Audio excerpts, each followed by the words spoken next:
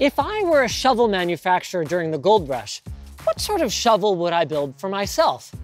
Well, that's exactly the question that I'm answering today as we tour the NICS supercomputer at NVIDIA headquarters here in Santa Clara. Behind this door are 1,192 B200 GPUs, absolute monsters rated for up to 1,200 watts of power each. And they've been used for everything from AI research to DLSS upscaling for gamers to good old-fashioned MLPerf drag racing. You know, to put the other AI upstarts in their place. So what are we waiting for? Let's gear up and get inside. Oh, shoot, what was the password again? Oh, that's right. SEGUE for our sponsor. MSI. Their Crosshair A16HX AI is an 18-inch high-end gaming laptop that comes with a 50 series card and a 240 Hz display. Experience smooth gaming on the go with the link in the video description. Are you tired of boring screwdrivers? Boom! 4 new colors of the brand new LTT transparent screwdriver. Plasma purple, cryo teal, molten orange, and carbon black. They're see-through, they're awesome, and they're probably gonna sell out because for a limited time only, if you buy through YouTube Shopping at the link in the video description, you will get 20% off your driver, but only until December 30th. Collect them all, or maybe pair them with our brand new bid case and all over print hoodie. This particular data center space is used for a combination of R&D and NVIDIA internal production, meaning that it gets reconfigured on a pretty regular basis as NVIDIA works through validation of new chip or server designs. That's why the raised floor has these plumbing access hatches for high-density water-cooled deployments, even though at the moment it's set up for air cooling to accommodate the DGX B200 racks that currently line the floor. We're in the first of 2 rooms that are linked by this fiber optic cabling, each of which contains 2 CACs, or cold air containment units. We're gonna go in one of them in a second, but before we do, I wanna talk a little bit about some of the details that would be easy to miss in here, like this decibel meter here that probably illustrates why it's better for us to talk out here. The deployment is absolutely peppered with sensors. Obvious ones, like temperature on both sides of the rack, like this one right here, and also less obvious ones, like humidity and air pressure. Humidity management is very important. Too low, and static electricity becomes a problem. Too high, and your servers start to sweat. And then you're gonna start to sweat. Air pressure, or maybe more accurately, airflow, comes down to cooling.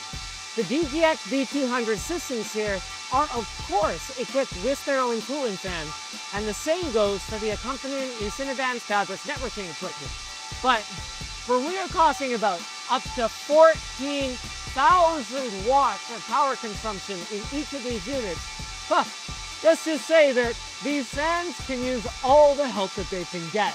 So fresh air gets actively blown up through the floor, creating positive pressure inside this room, where it gets pushed through our DGXs and out into the hot aisle, where things definitely get a lot hotter. I mean, I was getting kind of chilly in there, but here I would be sweating in a matter of minutes.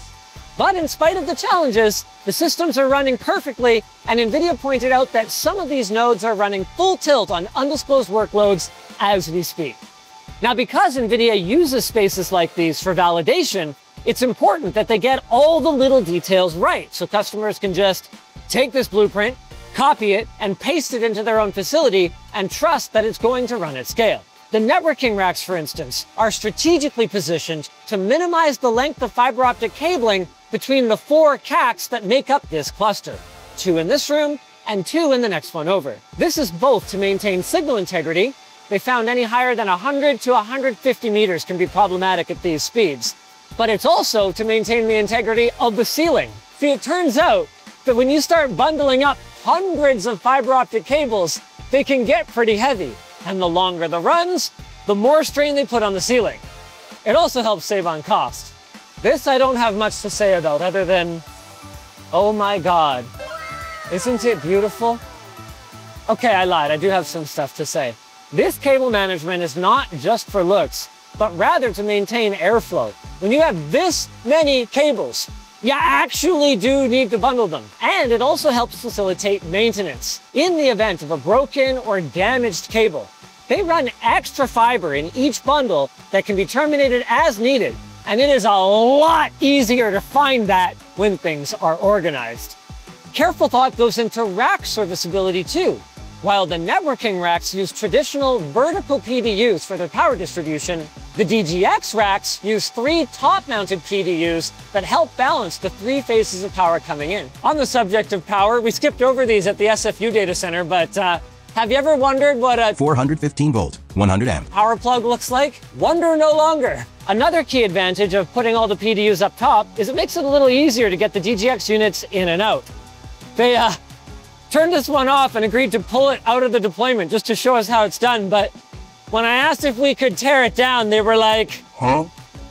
Not because they have anything to hide, but just because they thought this soon-to-be decommissioned and recycled engineering unit that we can really get our greasy meat mitts into would be a lot more fun. Woo-hoo-hoo-hoo!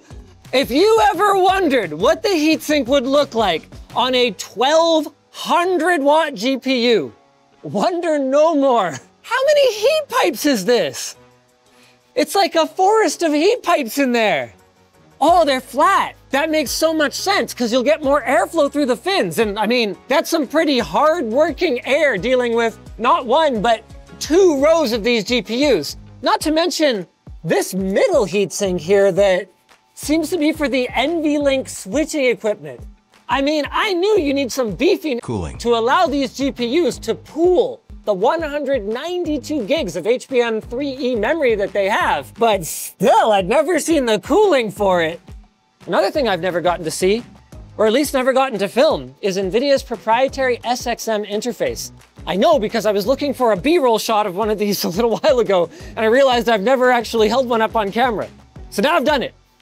And they also gave us this to show what, okay, not the same generation, but a similar GPU might look like without the heatsink. Oh, we've also got to look at the SXM interface that goes back to the rest of the system and also carries power for these GPUs. These are 1200 watts each, but these cards go as high as 1400 watts. I mean, how high would the cooler be at that point? JK, it would be water cooled. We were hoping to see some water cooled machines today, but I guess NVIDIA has to save something for next time. I gotta say though, if the new stuff is even just equally cool to the last gen H100 water-cooled machines we saw at the SFU FUR Supercomputer, I'm sure it's absolutely mind-blowing. All of which is really cool, but what do they need all of this for? Well, the folks who are responsible for getting us access to everything today are actually from the GeForce gaming team.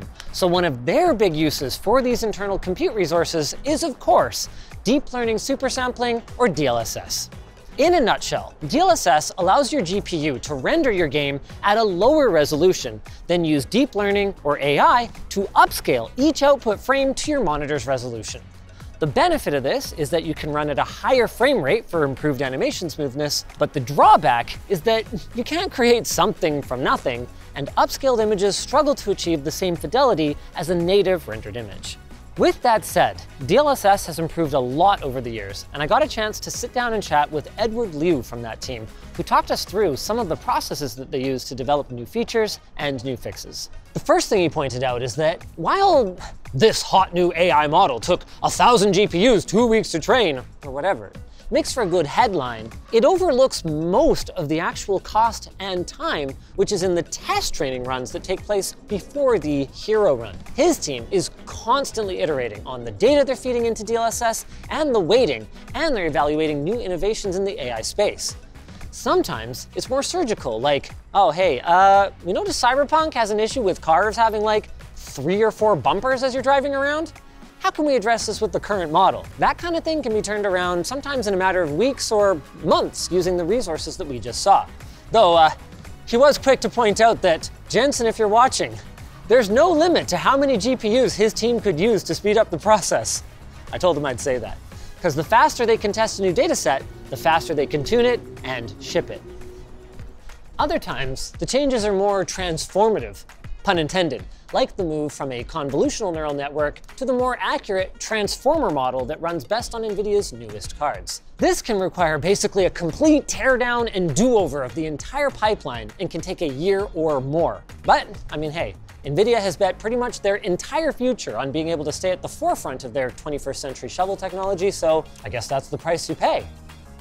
But what does all of this mean for traditional rendering? Well, the folks here believe very strongly that in time, DLSS will not only be as good, it will be better than traditional. In fact, Edward pointed to these slides from a talk that he gave a number of years ago, showing that what we think of as native rendering is already a pretty imperfect approximation. Here it is compared to a ground truth image, which is rendered at a much higher resolution than downsampled to 1080p. Native? It's clearly worse. And as you can see in this comparison, even back then with DLSS 2.0, there were situations where a model trained on these higher resolution, or more accurately, higher sampled ground truth images could result in the GPU reconstructing an output with DLSS that's closer to ground truth than the native image was. I asked, by the way, how are these ground truth images created? And he said that typically it's actually just on run-of-the-mill gaming hardware. But instead of running at 60 or 120 frames per second, they'll sometimes be running tens or thousands of pixel samples to the point where we're talking more like 60 to 120 seconds per frame, or even more. Man, though, if DLSS could consistently reconstruct that ground truth image from a lower resolution input every time, I'm sure no one would ever turn it off. Unfortunately for Edward and his team, though, no one notices when DLSS is working perfectly. It's when it trips over itself that we tend to notice, and it still does do so fairly regularly. However, with that said, from my own experience, it has continued to improve at a pretty solid clip since its debut, and the rest of the industry has pretty much accepted that AI accelerated image enhancement is the future, whether every gamer wants it or not. So, sales of shovels will likely continue until gamer morale improves. Good luck, everyone. I hope it's not a bubble. This is a nice office. I'd hate for something to happen to it. Just like this is a nice segue to our sponsor, Squarespace. If you're building a brand or a business, it's important to have a website. Designing your own site can feel like a bit of a daunting task, but it really doesn't have to. Squarespace makes it easy to get your message across to potential customers and subscribers in a clean and digestible way. Their design intelligence tool utilizes AI and works with your own creativity to create a theme and style for your site that matches your personality. You can also use Squarespace to directly invoice your customers with payment options like ACH Direct Debit, Apple Pay, Klarna, and more. And use their analytic tools to track sales, strategize, and continue to build your brand. There's millions of URLs available, and Squarespace's domain tool will help you search for the right address just for you. We've even used Squarespace for some of our own websites here. Start building your website today, and you'll receive 10% off your first purchase by visiting squarespace.com/LTT. If you guys enjoyed this video, maybe go check out the time I don't know, something NVIDIA related. Let's do a throwback video. How about when I checked out the launch of G-Sync? The production values were lower, but hey, it was fun.